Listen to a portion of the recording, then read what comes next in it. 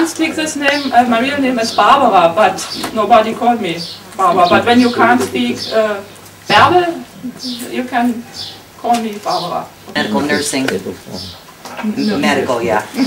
Okay. I'm Amy, and I'm a test engineer, but I'm studying nursing right now. Sydney, studying history. Roberta, history as well. What? History. History. Katja, I'm studying and working as a gardener. Gardening. Olga, majoring in world economy. Allison, labor and employment relations. Russia psychology. Natasha, the same psychology. Katka, I study law, but I used to study history as well. Eli, political sciences. Edith, chemical engineering. Ignor, management engineering. Okay. Maybe I ask if I have a question again. Also, it was very much.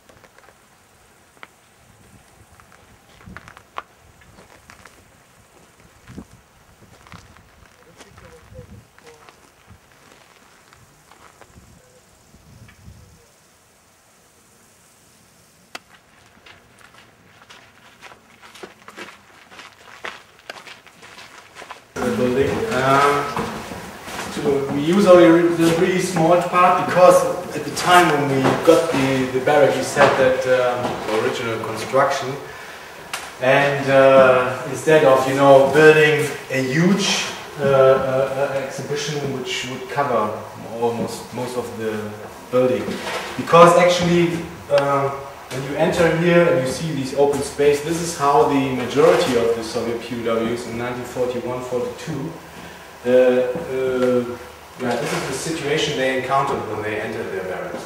Because they were just empty, there was no bed, there was nothing to sleep on, there was nothing, just the floor.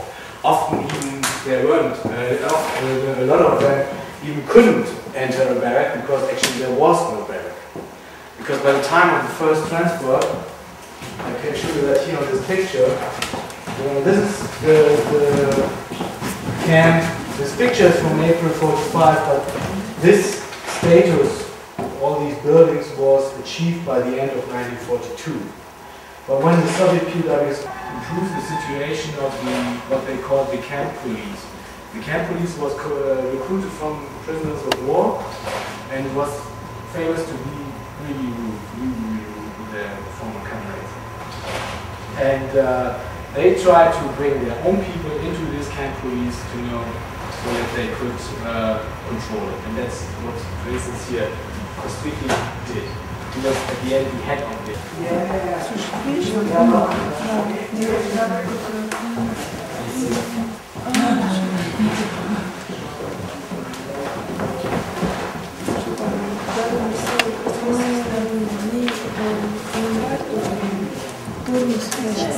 Суббота и даты он вычеркивал.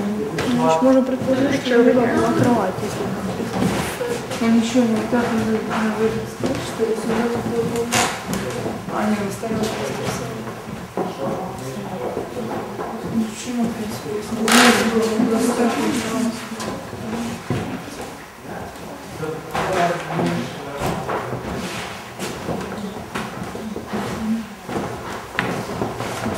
Through the camp, and you come out here, which is shorter from here. I don't know, sorry, but I didn't know that you weren't told to go take that way. But on the way back, you can do that. It's much shorter. But at the time of when the camp was established, this place was chosen as a cemetery because here was another part. An extra hospital, because every camp had to have a separated hospital from the main camp for those who were suffering from spreading diseases. And this used to be here, and that's why they established the first cemetery nearby this hospital. Okay, the whole situation turned out to be completely different, but till December 41 they transported by trucks or cattle cars the dead bodies down here. And then later on, of course, as you see, they used these cemeteries around the lake. And you see Riza, this is the bridge here. And Mühlberg, the one in Torgau, it's all up here, the river Elbe. It's not like Mühlberg is, I think from finance it's about, if you cycle along the river, it's less than 10 kilometers. And Torgau, we live in Torgau, 50 kilometers. With the exception of this extension in front of it, which is sort of a train station from the late 19th century, and this was the station where all the transports arrived here. And besides, the main building used to be a cargo shed, whatever, you know, with an extra track so that the trains could stop beside here and were unloaded here. So usually transports contained 40 wagons or cars with 50 prisoners in each car, like cattle cars. 2,000 per transport.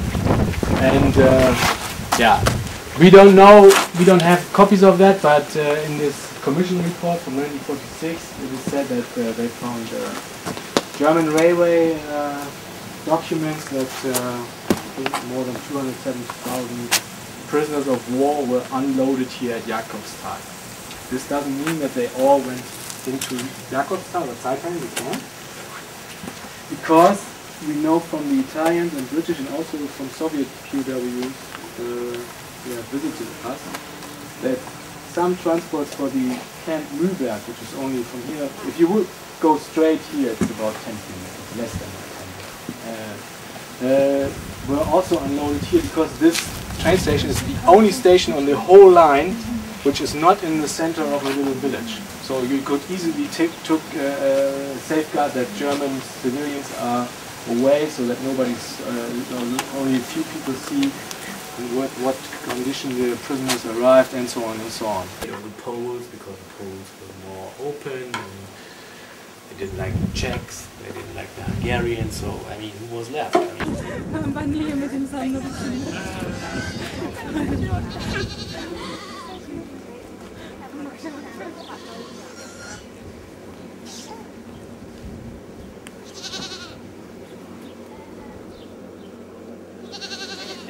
that's the boss.